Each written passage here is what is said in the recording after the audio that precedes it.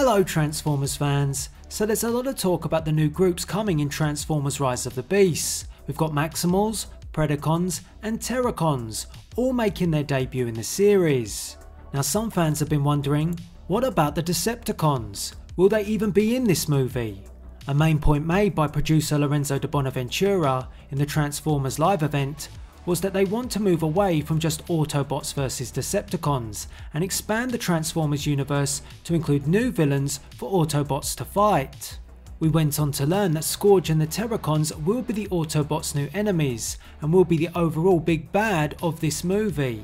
While the Predacons will also be enemies, they will be in conflict more with the Maximals. So where does all this leave the Decepticons and their leader, Megatron? Well, I can confirm to you that the Decepticons will be in this movie. This was stated by Lorenzo de Bonaventura. He said a few Decepticons will feature, but only briefly, before we move on to the new villains. So what I took away from this is there will be Decepticons, but only in a small role. Maybe they'll appear in a flashback scene on Cybertron. Who knows? Which Decepticons will it be? How about Megatron?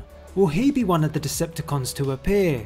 I know a lot of people were expecting to see Megatron after he was absent in Bumblebee. I would say that it doesn't seem likely that Megatron will appear in this movie, and if he does, it will only be in a small role, or perhaps post-credit scene to build for a future movie.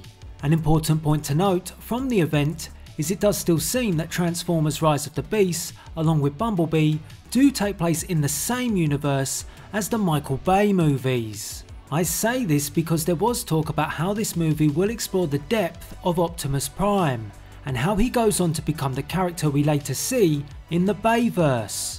If this is the case, and all Transformers movies take place in the same universe, then this would mean that Megatron is still frozen on Earth throughout the events of Bumblebee and Transformers Rise of the Beasts. This would explain his constant absence, and would mean we won't be expecting him anytime soon.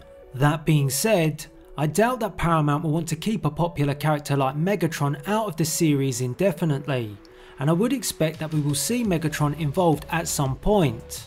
So what do you think? Let me know who you think the few Decepticons will be in Transformers Rise of the Beasts, and how will they be used, and will we see Megatron? Make sure you leave us a comment, and as always, thanks for watching.